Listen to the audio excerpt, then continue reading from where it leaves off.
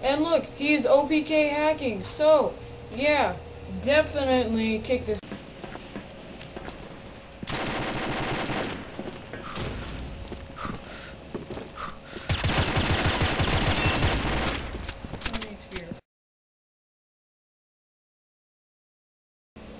What up, guys? xXxZoinksxXX here, doing another review on the M4A1 SOPMOD, and I love this gun.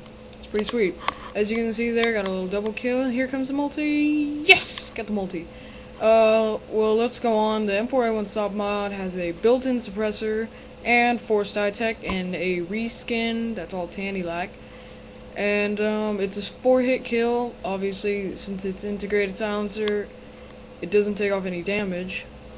And, yeah. I like this gun a lot, as I just said. Has the same reload. It's, tan. There's really not a whole bunch about to say. It has low recoil, low spread. I hate you, I'm 32. Wish they would just take that out of the game. But they can't! Here's a grenade. Oh, what will I get? Will I get a double?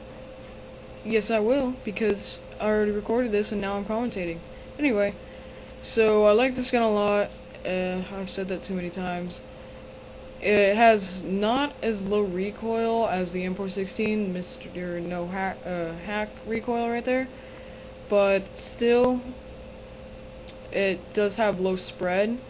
But it has more recoil and less damage. So, pretty much, it's like the M416, but with a silencer.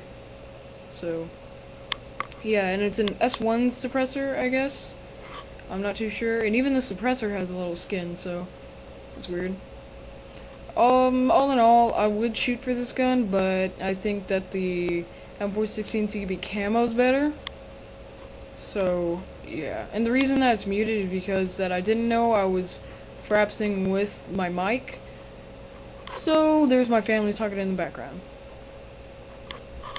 So all in all, it's a great gun. I would shoot for it. I like the M416 CB better. But rate, comment, subscribe, bye.